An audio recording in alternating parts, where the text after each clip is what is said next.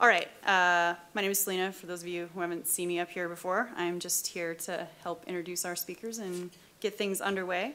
And I'm here right now to introduce Digant, who is at Stanford University. And he built and managed many of their systems in the configuration management infrastructure from 2005 to 2010. He brought Puppet to Stanford in 2005 and helped spec many of the features that are used today. He helped drive the server to admin ratio higher, which I'm sure was wanted at Stanford. And now he is, I think, officially in system administration recovery because he is now the lead middleware dev. But he still is in charge of the central Puppet infrastructure. So please welcome Digant. Thank you. Thank you guys for coming. Not a lot of you, but I'm glad you guys came. So, my name is Digant, Kasundra. I'm at Stanford University, and we've been using Puppet for a long time. So we'll give you a little bit of history. So what I want to talk about today mostly is kind of cultural-based stuff. You know, what it is that we do and how we manage Puppet at Stanford, and how we built a culture around that. So that some of these practices, because as Luke talked about, you know, Puppet is more than just technology. So you guys heard a lot of great stuff on the technology and how people are using it, and you know, it's really fabulous stuff. But if you can't integrate this into how you think and how the rest of your team thinks, then you can really get into trouble. So that's exactly where we started. And is this mic cutting out, in and out, or are we good? Okay, cool. I won't. So what we wanted to do, you know, when we first started out, we had a real problem.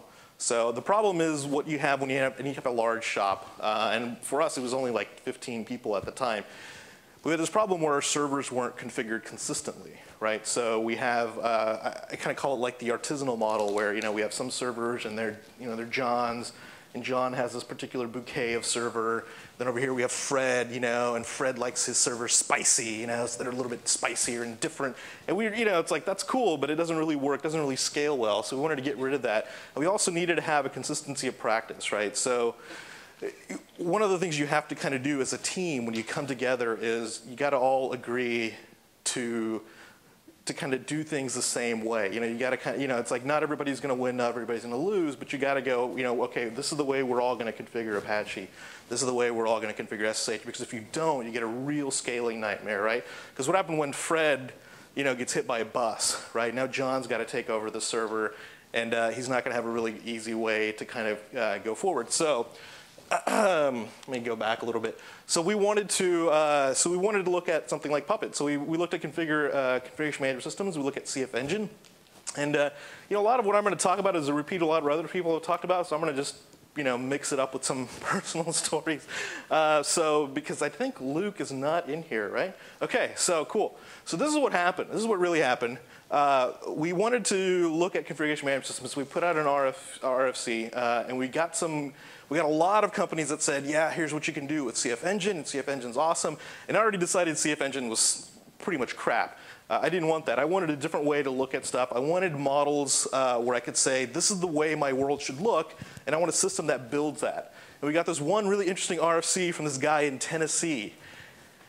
And when I got that, I was like, really, Tennessee? Do they have computers in Tennessee? Is anybody here from Tennessee? No? Okay, good. They apparently have 3 computers in Tennessee. And Luke had one of those computers. And so he was doing cool computer shit with it. And so we got this guy in, and he comes in, and we brought him in a contractor. This was 5 years ago, one of the oldest users of Puppet at Stanford. We brought him in on exactly this day. Actually, this is exactly the day our Puppet, you know, it's kind of like when in Terminator, when Cyberdyne goes live, right? This is the day our Puppet infrastructure went live. This is the minute our Puppet infrastructure went live, okay? So we brought Luke in. It was Reductive Labs at the time. There's only one guy named Luke. He comes in. This is the day we brought her. And the reason I know this, okay, the reason I know this is because this is the exact time 5 years ago that our Puppet CA our Puppet CA cert was signed. Does anybody else use Puppet for coming up on 5 years? No? Okay. So as soon as your Puppet CA cert comes up and it expires, everything dies. So that's how we figured this out. So I got a call on August 24th, 2011, which was just a little while ago, at 2:10 p.m., and everybody said, what the hell is happening? And I said, I don't know, what do you mean? And they said, nothing is doing anything. All the Puppet systems are down. And that freaked me out a little bit, and it turned out it was because our CA cert had expired. It was a 5-year cert, and it expired. So we know to the day when Puppet went live. We resigned the cert, everything went okay.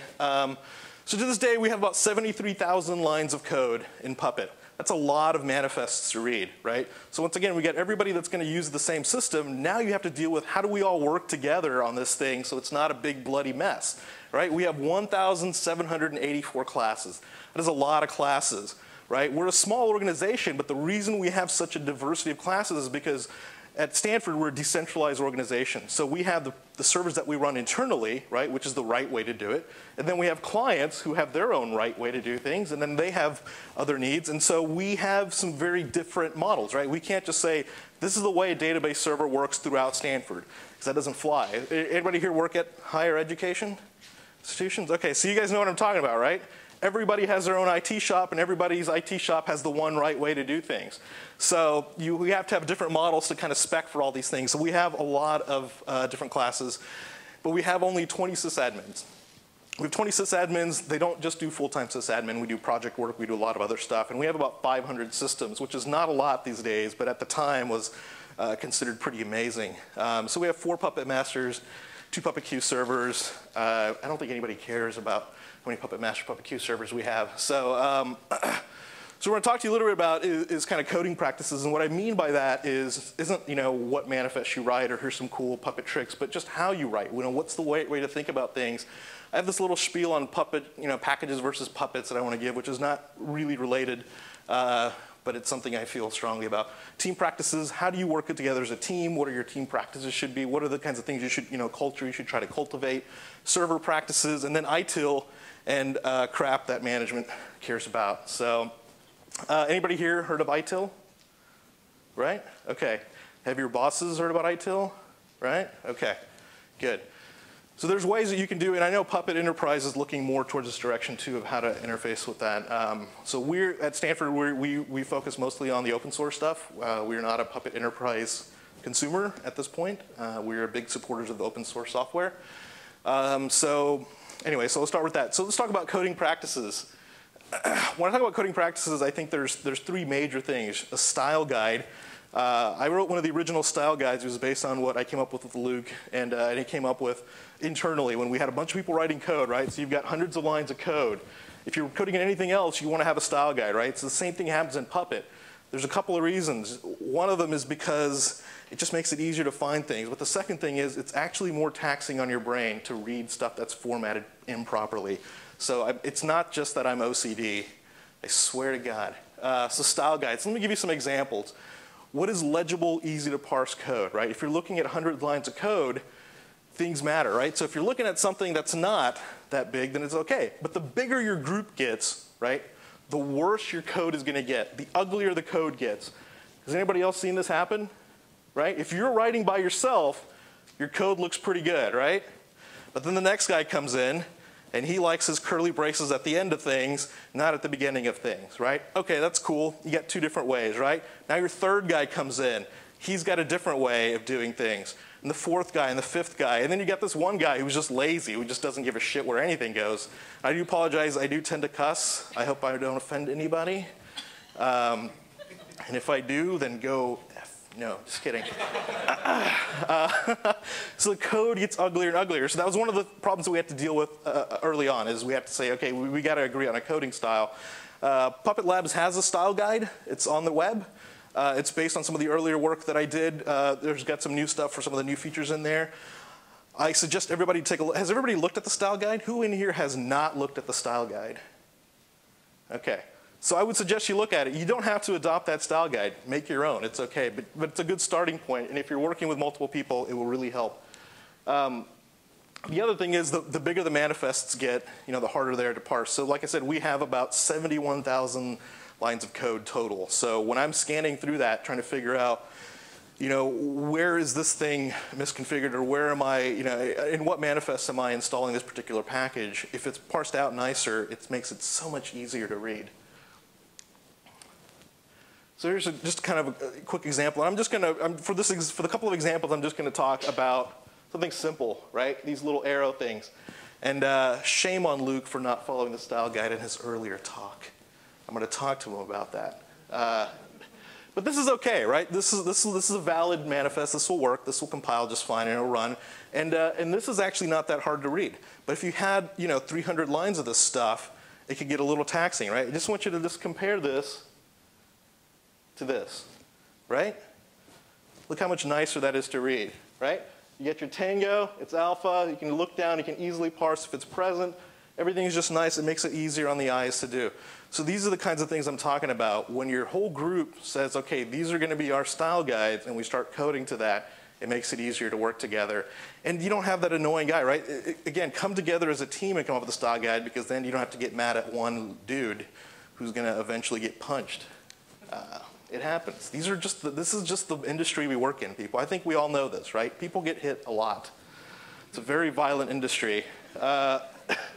Packages, so here's another one. This one actually, I have a slight disagreement with some of the ways that the current style guide talks about. This one, we're talking about putting packages as a different element of everything. I kind of like to group things together, right? So if you're looking at this, and it's going on and on and on and on forever, and you're trying to figure out one particular package in this manifest, is it being installed or not?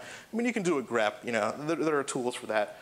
But that's just a mess to read, right? But if you had it all kind of blocked nice and easily like this makes it a lot easier to read. And I swear to you, this will make a huge difference, And if the chicks see this, you will get laid. I swear to God.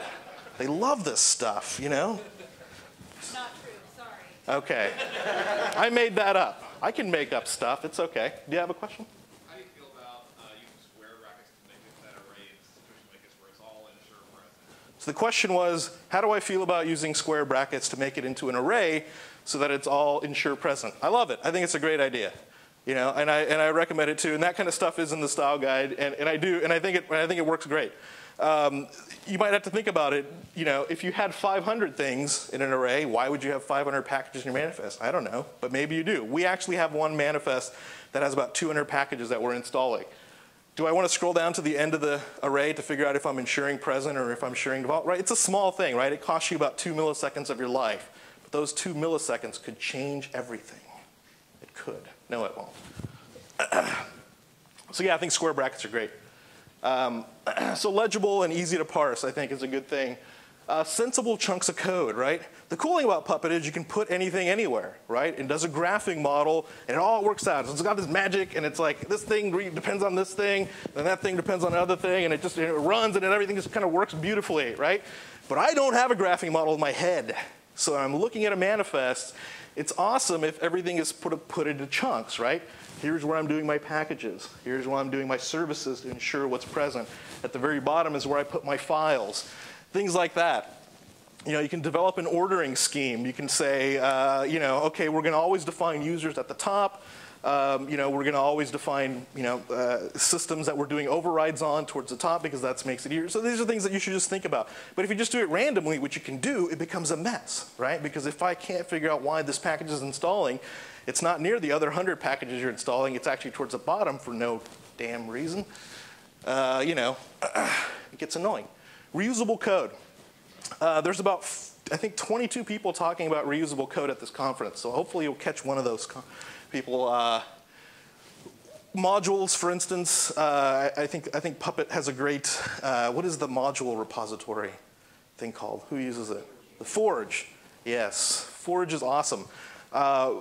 When modules first came about in Puppet, the whole idea of kind of encapsulating things was great.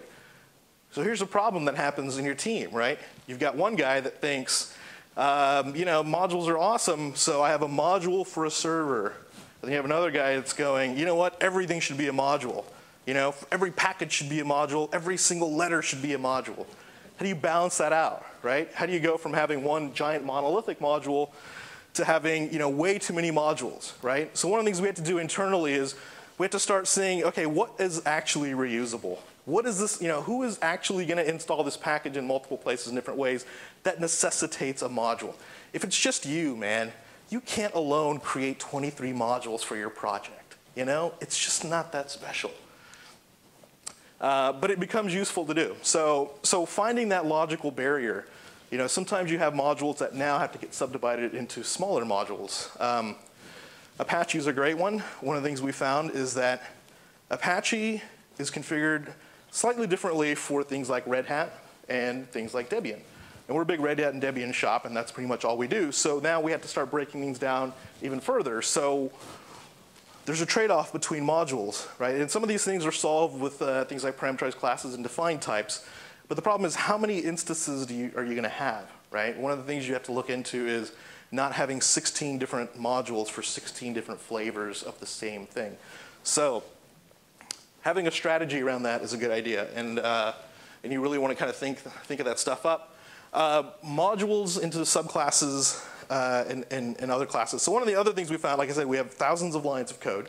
One of the things we found at Stanford is if we have a module that is over, like, say, 500 lines of code, that's probably too hard to read at any one time, right? So one of the things we started doing is breaking this down into subclasses. So we would have a subclass that's not really an independent class. All it is meant to be is an increment of a bigger thing, right? So now instead of looking at one giant class that's 500 lines of code, you would now include, I underscore blank packages, I underscore classes. That's just going to help kind of, break everything down into subcomponents. Use defined types. How many people are using parameterized classes? No? How many people are using defined types? Okay. Anybody using both? Okay. Under what circumstances do you use one versus the other?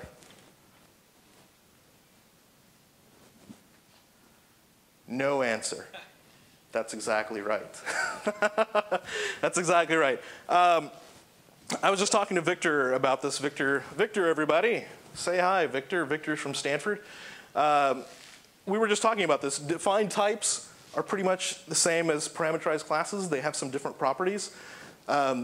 But the important thing here is to use them. Why? Because if you can break down what you're doing repetitively into a well-specified module of some kind and encapsulate it in a defined type, it will make your life easier. Because you will be able to track where one change is going to affect all your other systems. So one of the reasons I recommend using defined types is just the way our usage pattern evolved. Excuse me, I need a beverage. Oh, that caffeine is amazing. Oh yeah, I can feel it. It's right in my bones. One of the ways that we use defined types, for instance, is we do a lot of overrides, right? So if we have a defined type that's going to be for SSH server and we want to pass in what ports to run on, if I have 500 systems that need to run in one particular way, but I only have 2 systems that need to run on a different port, I can use an override in a defined type. And I can't necessarily do that as easily with a named class. So that's why we do it. But it's the exact same principle, right? So a defined type, as everybody knows, because everybody knows, is something reusable with variables. I don't even need to talk about that. You guys are all good. Use templates where possible. One of the things at Stanford we decided is we want to keep as very little files that we drop onto a system as possible. We wanted to make sure early on we said, you know what, we're going to be really awesome and we're going to make native types for everything and we're going to make defined types for everything and it's going to be awesome and we'll never drop files onto a system because everything will be modeled. And that never happened because a lot of things are hard to model. So you are going to use files. And we ended up using files. And one of the ways that we learned to sort of condense the number of files we use is to use templates. So we use templates for a lot of things like Apache configurations. We use templates for things where we want to break down what's happening. If it's a master server, it's going to have these lines of code. If it's something else, it's going to have these lines of code. It still, again, gives me a better place to go and figure out what's happening, right? I don't have to pull up 5 files and go, this is the file I put on this type of server. This is the file I put on that type of server, and then do a diff, right? If it's in a template, I can just read the code. Makes it easier. And using subclasses. I'm a big proponent of subclasses, and I propose subclasses over parameterized types, again, because we had a very specific need. We use our catalog a lot to figure out what's happening on a system. So if somebody wants to know how many systems do you have on your campus that you can connect to from off campus, we have a class for that. right? If it's a parameterized class called SSH and I pass it as a variable, I can't just do a query with something as easy as looking at a class.txt file, right? Classes.txt. But if it's a named subclass, and it is for us, it's called SSH : global, then I can easily figure out what systems are using it and get that catalog. And subclasses do overrides, which I think is amazing. Overrides is one of the first features that I think I remember Luke was sitting at my office. And I think, did anybody use Puppet like, oh geez, what version was that even? 5 years ago. But anyway, the overrides was, he was basically like, no, overrides are terrible. Nobody should do that. And I was like, yeah, we're going to want to do overrides. You're going to want to build that in, I think. So, and we did. End of story. You're welcome. Keep things well named. So this kind of goes back to my previous point. If you are going to use something like a configuration management tool or a CMDB or anything ITIL related, you're probably going to want to use what you're putting on your system as a way to figure out what's happening on the system and to communicate that with your bosses. So if you keep things well named, you can use these as triggers for what's happening. So again, going back to my SSH global, right? If I want to know what's happening on a system, if I named all my classes stupidly, I can't figure out what's happening. I don't think anybody does this, so I'm going to move on from that point. But it's useful when browsing a catalog, like I said, and you're looking at what's happening. And I can tell from the name alone what the expected behavior is, right? So this is another reason why I'll advocate for that. If I can't figure out why I can't connect to SSH from off campus, if I look at the name and it says SSH global, I know that it should be able to. But if it's a parameterized class, I can't do that from the name because what that class is supposed to do is hidden from me. It got passed in as variables, and I don't know what they are. So we like at Stanford to name the classes based on the behavior that you put this little piece in here and this is what it's going to do. It's worked out well for us. So things like LDAP and LDAP master as a subclass, right? Now I know if LDAP master is a class applied to the system, it is an LDAP master. Or if it's LDAP replica, it is a replica. If I pass those things in as variables into a named class, I would have no idea except to know that it works, that it does LDAP. Well, I probably knew that already because I'm looking at a directory server. I was trying to figure out if this was supposed to be behaving as a master or as a replica. Packages versus Puppet. One of our policies internally was we don't distribute binary files over Puppet. We use Puppet for configurations and configurations only. This is really, Luke was talking about, kind of like heresy and things like that. That's all this is. There's no reason why you can't do it. You can be stupid all you want. That's all I'm saying. But not in my turf, man. Packages or anything compiled. There's actually a good reason for this. The reason you want to use packages for anything compiled is that packages are great for staging changes, right? So if you have a beta version of something, you can name it that, and it's easier to distribute that. There are environments, and we're going to talk a little bit about that, as a good way to do change management, but packages are so much easier. So if you have a binary file and you're distributing through Puppet, it's really harder to kind of stage that out. But if you have a package, you just tell Puppet, on these dev servers, you install this version of this package. On a master server or on a production server, you install this version, and it works all beautifully. And packages handle dependencies better. So again, Puppet is great at handling dependencies, right? It makes that magical graph web thing that I talked about. That's the sign for graph web, for those that don't know. But why do you want to model that in Puppet, right? If you have to install Apache, and Apache needs these 15 libraries and these 32 libraries, why would you want to model that in Apache? And the same thing with your internal code, right? If your internal code has all these dependencies, you can model that in Puppet. But if they're just package dependencies, you can just model that in your package, right? So you could even do things like a meta package that just says this is our, and I think Martin talked a little bit about this, and if you watched Sharif from Media Temple, they talked a little bit about this too. Or you can just have your package say, these are my dependencies, this is what I need to do. It can save you a lot of lines of code. So we have like timeshare servers where students log in and they expect to have 500 pieces of software on there. We model all that stuff in Puppet right now, but if we just had one package and just told Puppet, install this package and then let the native tools under it do all the heavy lifting, it would actually cut down a lot on our server times. Team practice. Never make local changes. Luke talked about this in his keynote, and it's one of the things he and I agreed on. This is one of the problems that we had at Stanford, where you've got somebody, it's the middle of the night, and something's happening, and Apache's down, and they get called, and they're trying to figure out what's happening, so you get on the server, right, and you start making changes. And 5 changes later, you figured out what it was. But I don't know about you, but me at 2 in the morning, I can't remember what the other 4 things I did were that were bogus, right? So if I make local changes, I'm going to have these problems, right? Whew, problem's over. All right, go back to bed. Next morning, we got to reboot the server. It comes back up. Whoops, it doesn't work. Why? I don't know. I did stuff. What did you do? It was 2 in the morning. I don't know. I don't know what I did. And we had these problems, right? Or we'd go to rebuild the server, right? But it's like, okay, we got this awesome Puppet modeled server, and everything builds, and it's awesome, except this one little thing, so I just tweaked it. But I'll remember, that's cool.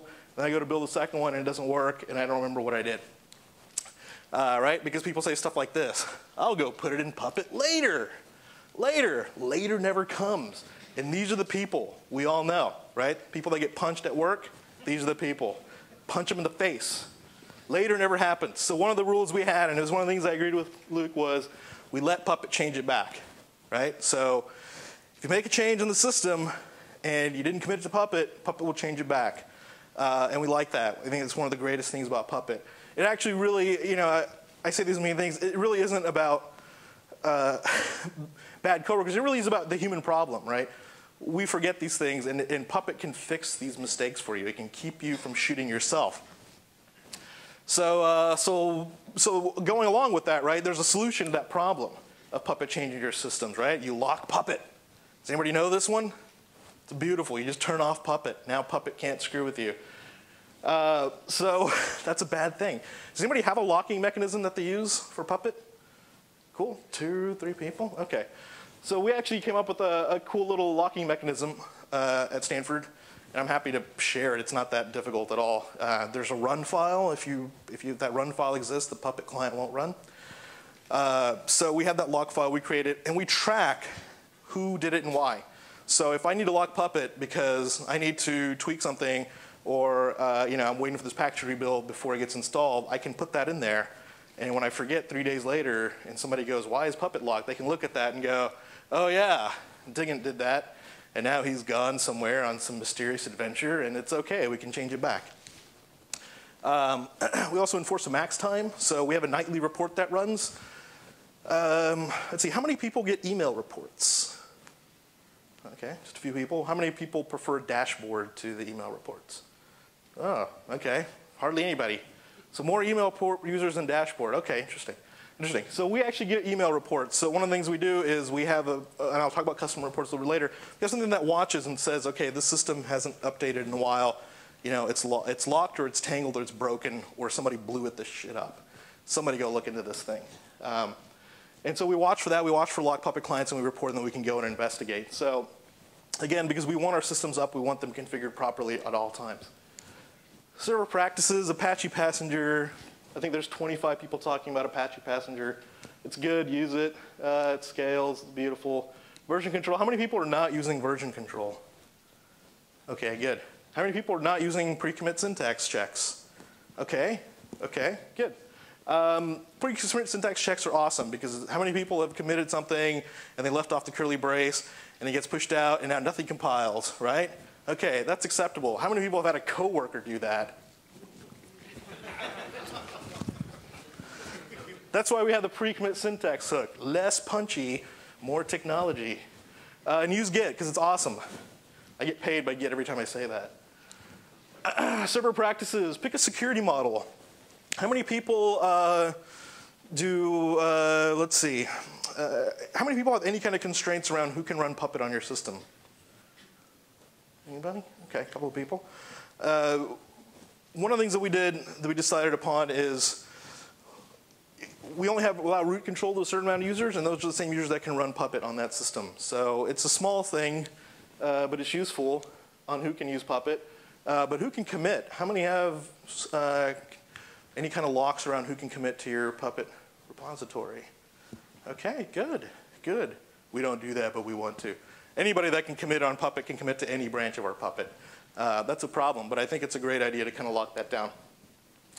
Certificates. So certificate handling, one of the things that we decided internally is no system should be able to just auto-sign a Puppet, right? So Puppet client turns on, it makes a request for a certificate, you can configure the certificate authority to just go, oh yeah, everybody's good. That's cool. Let them do whatever, right? That's a bad idea. Why? Because what is your Puppet server called? Is it puppet.domain.com? Huh? Probably is, right? Ours was puppet.stanford.edu. That means when anybody in any department turned on their Puppet and said, wow, Puppet looks cool, I'm going to try it out, it sent a certificate request to us. If we just auto-signed it, it would start configuring itself and probably get some of our firewall rules, things that we don't want them to get. Also, how do you revoke your certificates? Anybody doing certificate revocations? Cool. Anybody ever cleaning out their Puppet certs when you turn off servers? So, good. Okay. I can't say we're 100% good at it. I don't think we use the revocation list. I think when we blow away a server, we just delete the certificate. But we do have a report that says, here's all the certificates I have. 5 of these systems don't even exist. Maybe you should do something about that. Customer reports. So this is the kind of thing I want to talk to you about. The email reports is something that we found probably the most useful. Because if I have to go to a system and figure out what's happening, I'm probably not going to get around to doing that. But when I get an email in the morning, it's not that bad. I can just check in pretty easily. That's my mom outside. She's singing. She's excited for me. What the hell is that? The last check report is something that just says, these Puppet clients have not checked in the last 24 hours. Maybe you should look into that. So we talked a little bit about that. But here's another cool one that we developed. And this is not like 100% foolproof, but it's called the Tangled report. How many people have systems where Puppet is doing the same thing over and over and over again for days, and you don't even realize it, right? So we get that a lot too, right? Let's say there's a service that Puppet says should be running. Puppet runs, goes, oh, this thing should be running, it's off. Puppet tries to run it. 30 minutes later, Puppet goes, oh, this thing should be running. It tries to turn it on. This keeps happening. Well, that service never gets on, right? But Puppet doesn't realize it never got on. So we call that a tangled state, where Puppet is trying to do the same thing over and over again. So we made a simple little tool where we track all the log reports from Puppet. And when a Puppet client makes another log report, it goes, is this log the exact same as it was last time? Because if it is, there's probably something wrong. Somebody needs to get punched. So we have this tangled report, which will then let us know that the systems have been, there's something wrong with them and they need to get fixed. So the ITIL stuff, here's the stuff I really wanted to kind of talk to you guys about, because this is going to make you look good. So again, why ITIL? Why ITIL is simple is because your boss has heard of it. And I know this is one of the directions, again, that Puppet Labs is looking to go into, is to do more of CMDB type stuff. And I know that we basically had that same measure, right? So we had somebody come to us and said, we're doing a CMDB. And I said, what's a CMDB? And they said, we don't know, but we want one. Because that's how management talks. But Luke talked about this, right, in his conference, that what happens, they give you an auditing tool. They give you an auditing tool that they want you to run on all your systems so it can tell them what's on your system, what's the make, what's the model, blah, blah, blah. Well, we have all that stuff in Puppet. There's no need to duplicate that, and I certainly don't want to run some third-party tool with root privileges on all my boxes that I don't know about. So there's ways to deal with that, but I think ITIL can be a good thing. When you have a large organization, you have to move up to that level where you're not just doing, it's kind of like moving from raw editing files to version control, right? It's a good thing. It's a small change. It's a good thing. ITIL is the same thing. It's just making recommendations on how to run things, and it's trying to help people that don't know anything about computers, management, figure out how people should be doing things to make things run better. So one of the ways we found to address that is environment support. Is anybody using environment support? Okay, not a lot of people. So environment support is something that we kind of had put into Puppet because we wanted a way to stage changes. So we said, okay, if we've got Apache and we're configuring it this way, maybe this isn't the best way to do it, right? We kind of screwed up those manifests. It really should look like this. Well, if we just make all those changes, that's 500 systems we could bring down if we screw it up, right? So we really want to go through a change manager process where we let everybody know, we may bring down your systems because we may screwed up this new manifest, but we're letting you know, right? That's change management. It's called you let people know ahead of time what you could be fucking up, and they tell you it's okay. So when it does, you go, I told you it could happen. So we use environments to roll that out so you can say, okay, these dev servers, I want to point to the master branch. It's going to be, whatever the latest changes are. But these important production servers, we're going to point at a stable branch. And that stable branch we will test and we will roll out only when things are approved and they've gone through the clearance. And that's really kind of what environments are good for. Change management. But here's one of the things we found is that there's not a lot of divergence between our master and our dev and our stable branch. So this is something that we didn't really predict. So this is one of our findings. So if you want to look into environment support, this is one of the things to consider. Do you really need it? Do you really have a stable? Because one of the things that we found is what changes a lot on a system. Well, for us, what changes is the users, right? We just hired a new guy. He needs to be on the system. We just fired a guy. He needs to get off the system. These are kind of changes that need to happen immediately. It can't be like, cool, well, the next change maintenance window is in 2 weeks, so we'll get that done. It's like this guy's got to sit in his cubicle, and he needs to pretend like he's being busy, so you need to give him an account on everything. So these kinds of changes can't wait. So there's not really a lot that we put in a stable and dev. So that's just one of our asides, little findings. So CMDB is another, like I said, that was the big calling for us. CMDB is a change management database. It basically holds information about your systems the same way Puppet holds information about your system, or store configs hold systems information. So we wanted something that would integrate store configs. So anybody using store configs here? Yes? Excellent. Very few people. Store configs, I hope everybody is at least familiar with store configs. Store configs is basically all that system information that your Puppet master gets from your clients. It can take that and store it into a database. So you can now use that for other information. If you're using exported resources, you are using store configs by default. So we started using store configs to get this information. One of the things that we found was that store configs was not able to work if you had a big system. So we came up with asynchronous store configs. So now your system, so if you have a large manifest system and you're looking to roll this out, if you test this, I swear it'll work just fine. But once you roll out into production and all your systems are trying to do store configs at the same time, it's going to blow up. So use asynchronous store configs. It's helped us out a lot. And then there's a technology out there, or it's not technology, this is a, what's the word I'm looking for? It's not really a language, it's really kind of an XML spec, but it's a spec called CMDBF. So if your bosses are telling you about CMDB, you need to do it. Look into CMDBF.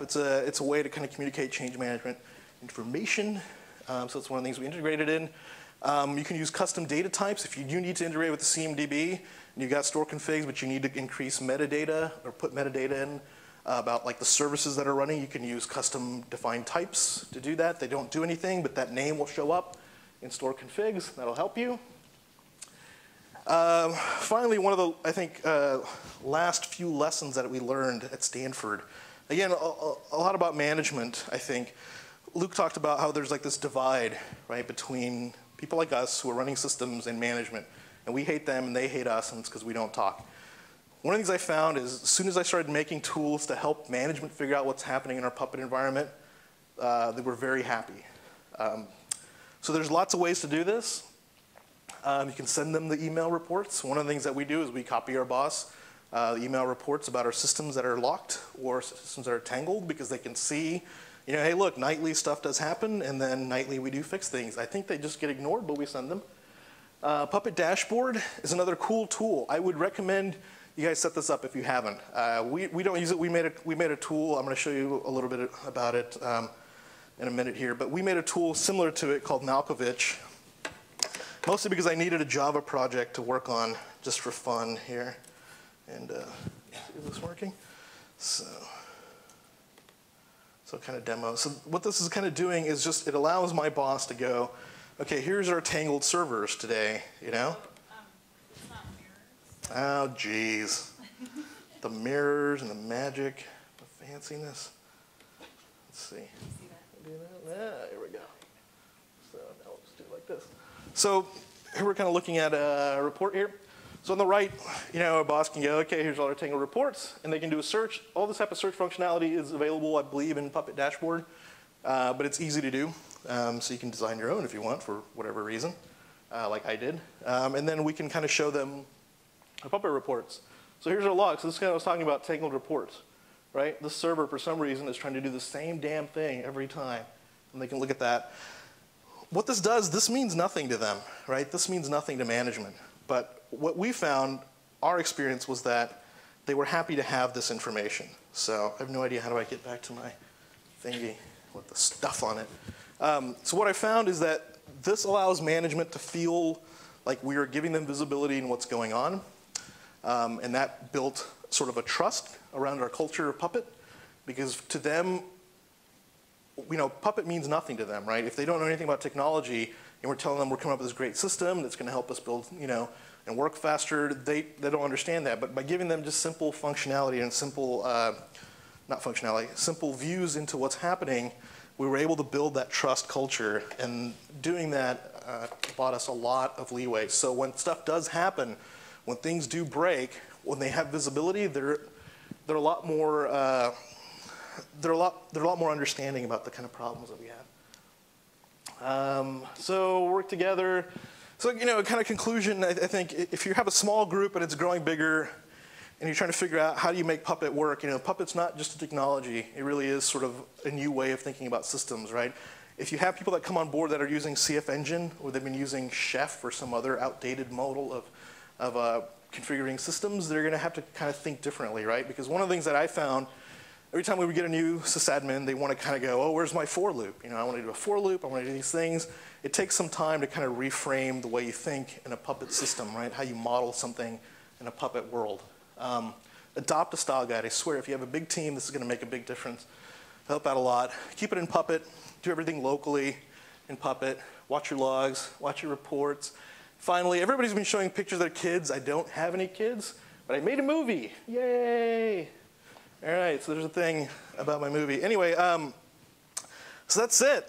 Are there any questions about Puppet or how we do things at Stanford? Go ahead. Yeah, you talked about exposing lots of reports to management.